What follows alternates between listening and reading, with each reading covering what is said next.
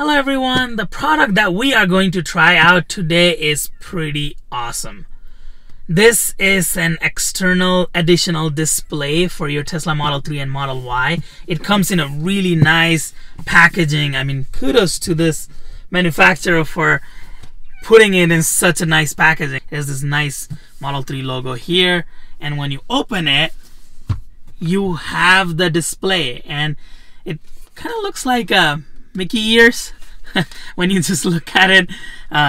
But what this does is it is going to allow you to have a speedometer right in front of you here while you are driving, and then other car information like charge information and much more. And then they send you this cable to connect this to the autopilot computer down there.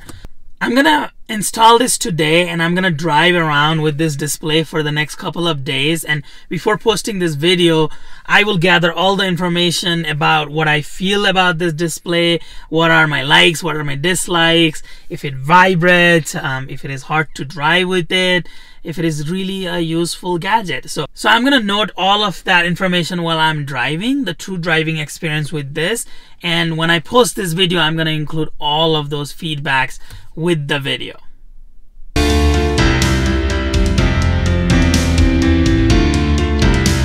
First step on the installation process is to remove the side dash panels. Just take a pry tool and gently start prying, and there are two tabs that come right out.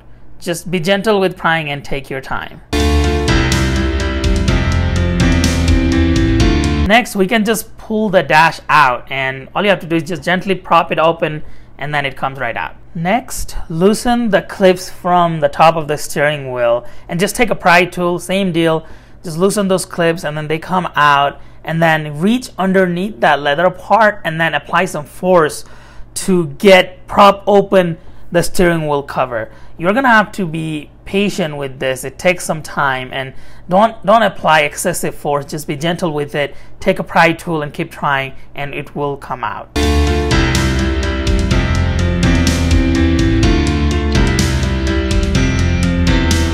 Next, we're going to move on to the passenger side footwell underneath the glove box, and we're going to remove those 4 clips. Just use a pry tool or a flathead screwdriver to remove those clips.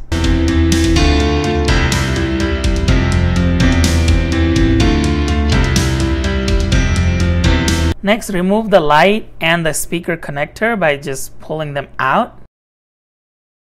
And we are going to need to remove that gray plug. That's the second gray plug on the top. And to remove this computer connection, you want to push on that little tab and then pull it out, and it just comes out. But it's not as easy as it looks. I had to recline my seat and then literally be upside down to take the cable out. Next, connect the female plug of the display unit with the male plug of Tesla's computer that we took out, and then take that male plug of the display unit and plug it into the computer of the same plug that we took out, and this is what it should look like when it is plugged in. Next, we're going to remove that side door panel because we're going to route the cable through there. Now route the cable as shown in the video. Alright, now we are ready to put the display. First, what we need to do is detach this part, because as you can see, this is going to replace this top part. So we're going to want to detach it from this bottom part here. And to do that, all you got to do is push this clips, but before you do that, there is this clip right here, and you just have to push it and take this out. So pull it and take this out. So pull it and it unclips, and then this kind of just comes out. If it doesn't, just push it a little bit. So we're gonna save this if we decide to remove the display later. And what we're gonna do is the same thing, how it came out. We are just going to put this clips, align these clips. They are exactly how it was on the Tesla.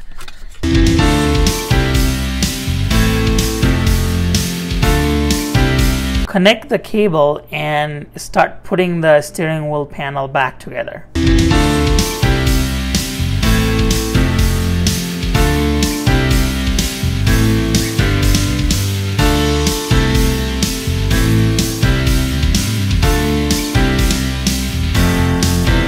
So you might have to put in some force to clip this. I was a little scared, but eventually I got it. It just requires a little bit more force here for this to settle in place. And then now we're just going to clip this guys out here.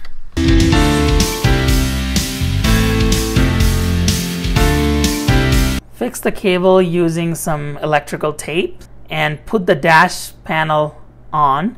You just have to slide it and push it a little bit. Make sure it is tight and secure. And then just start putting the side panels on both sides.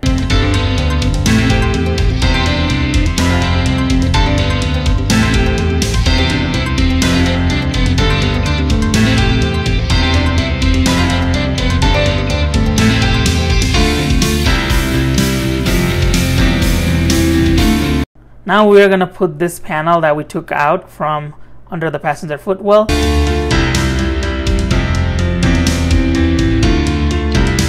The interface is pretty simple. To change this view, all you have to do is swipe this up. So when you swipe up, it changes to day, night. It does kilometer per hour instead of miles per hour. And it goes between different display. You see the circle got kind of a big and small here, so we can keep changing it. And one of the interface looks like this, the miles per hour, and it's white, and then your battery is where your battery is sitting right here.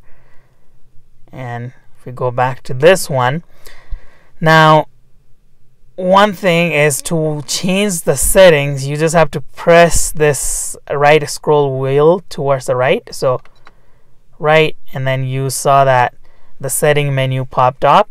And to highlight something, you can go up and down to that setting. And so for example, right here when I have theme, it says simple and classic. So right here, right, it highlights it, makes it blue.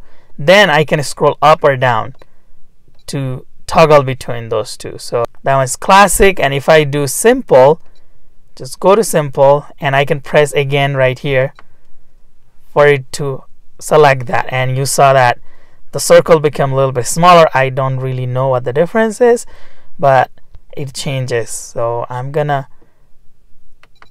select that back to classic. And then I get that. Now there's mode is day, night, and you can do auto. I personally like the night mode.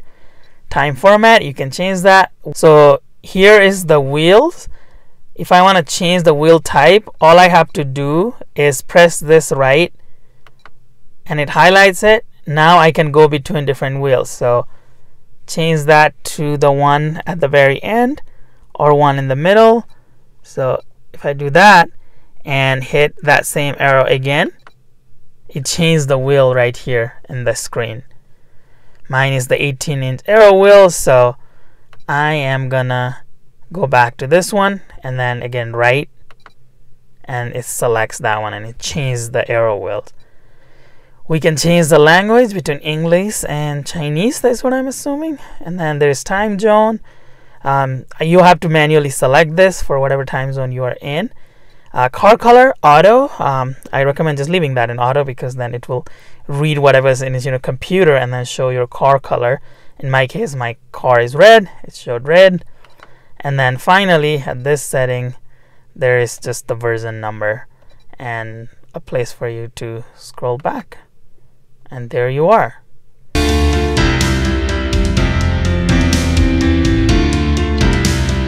Now I've had some time to test this product. I wanted to provide my honest opinion about what I think about this product. So let's just start with things I really like about this, and we'll move on to things I don't like about this product. First, I really like the HD graphics and display. This looks and feels like it was designed by Tesla and built by Tesla. The display just fits right into the car, and it fits very seamless, as if it came with the car already. I have seen similar products from other companies where it is 720p graphics and it just doesn't feel like it belongs in a beautiful Tesla like this. Versus this one, I don't know, I really like the clarity of the graphics and how it looks and feels. One example of this HD graphics and clarity is when autopilot alert comes on to put your hand on the steering wheel. The display goes from different phases. First it starts with the gray hands, and then it moves on, and finally when autopilot times you out for not putting your hands and not obeying autopilot rules that the car is putting you on, the red hand comes on right on the steering wheel. So it is really easy to see right in front of your eyes, and I actually really like that. Another big plus for me about this display is being able to see the miles as well as the percentage of my battery. It is very annoying right now in Tesla where it makes you choose either the expected range or the percentage of the battery. I wish we could see both of those at the same time in one display, and this product actually shows you both. It shows you the percentages on the left and then the estimated range on the right, which is really awesome. I also honestly enjoyed seeing the speedometer right in front of my eyes and having some of those car information right in front of my eyes. In the last 2 years, I have forgotten about having an instrument cluster, and I was kind of surprised that I actually used it a lot more than I thought I was going to use it. Since the last holiday update, there has been some changes in the UI in Tesla where the gear selection going from park, reverse, drive has been shrunk, and it is on the very left hand side and it's very small. So for folks who might have vision problems, this might be a problem that they might not be able to see it very clearly. So having this display where the gear selection is right in front of your eyes and they are big and you know which gear you are in, that was really nice. I think some people would really appreciate having that information right in big letters right in front of them. It is also really cool that you have the speed limit sign right in big right in front of your eyes, as well as the turn signals. Now you know that when you make a left turn, it shows you right there in the left, and then right turn, it shows right in front of your eyes in big. I also like that there are 2 USB-C ports that are accessible to you and they are powered. We tested it and it was powered. So it is in a very convenient location for phone holders and various other accessories. I absolutely like that. Finally, I find some comfort knowing that there is going to be or had plans for software updates in the future for this product, so that I know that it's not going to be outdated pretty quickly. Now let's move on to the things that I didn't enjoy about this product or didn't like about this product. First, it is around $560. That is a bit expensive for a lot of folks, and I feel like people would enjoy some of the features that it comes with if it was a bit more affordable. And I get it, companies have to make profit, there's manufacturing cost, there's shipping cost and all that. So I totally get it why the price might be higher to produce a quality product like this, but again, it would be really nice if it was more affordable. Removing that one computer connection was hard. Once I figured out the optimal position where I was like kind of laying flat, reclining the seat, it was pretty easy. The connector came out, but at first I was really struggling to get a hold of that connection. So if you have big hands, it might be difficult for you to remove that connector. Putting it back on was super easy, but removing the original connector, that was difficult. I also wish it let me change the autopilot setting that shows up when I turn on the autopilot in my car, because it just shows the 2 orange cars and the following distance. I wish it showed more useful things like lane markings. That would have been pretty awesome. I also wish it had navigation interface built into it so that I can see the navigation right in front of my eyes. Finally, I wish it had the sensor information embedded into the display. For example, when I am too close to a car or an obstacle when I'm pulling into my garage, I wish it showed the distance between my front bumper and the obstacle like how Tesla shows. I wish it just mimicked that into the display. Again, some of these things might be, a feature that they are going to update in the future software updates. Overall, I really like this product, and I would highly recommend this product for anyone who is interested on purchasing and installing this product. Being said that, is this product for everyone? Absolutely not. This product is mainly for folks who came from driving a traditional car, including Model S and Model X, who had the speedometer and other instrument cluster right in front of their eyes, and they actually want that to happen in Model 3, because when you get into the Model 3, there is nothing in front of you. That might freak some people out, and if they want to get used to the car, they might want to have all of that information right in front of their eyes. So that is absolutely what this product solves. That problem. It gives you an accessibility to see that information right in front of your eyes. This is also for folks like myself who are always looking to customize our cars and make our car better. And I'm always looking to get more accessories, make my car different than everybody else's. As an engineer, I'm fascinated by new products and installing new products in my car. So this is absolutely right up my alley. I enjoyed installing this product. It was a fairly easy installation after I figured out that one stubborn connector that I had to take it out. So this is also for folks who want to customize their car. And $560 might sound like a lot, but customizing car does cost a lot of money. Thanks for watching this video. Let me know in the comment section below what you think about this product. Would you get this product? What fatal flaw do you see with this product? And if you are not going to get this product, or if you wouldn't want this product, let me know why this product is not right for you. I am very interested on knowing your feedback, as well as I can pass those feedback on to the manufacturers if you wish something was different about this display. Make sure you are subscribed to the channel so you don't miss any of my future Tesla videos. I have some really cool accessories that are coming on the way, and I will be doing videos on product reviews, as well as I have many other videos including efficiency test using the aero wheels on and off, and many other Tesla videos on the way. So make sure you give this video a thumbs up if you found it helpful, as well as subscribe to the channel so you don't miss any of those future videos. I really appreciate your time. Thank you very much for your support to my channel. I'll see you in the next video. Namaste.